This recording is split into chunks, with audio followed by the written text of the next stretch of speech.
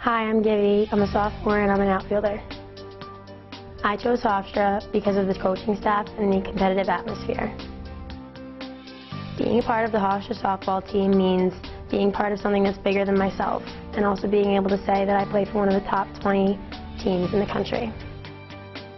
My most memorable Hofstra softball moment would have to be when we beat Missouri 10-0 last year in regionals.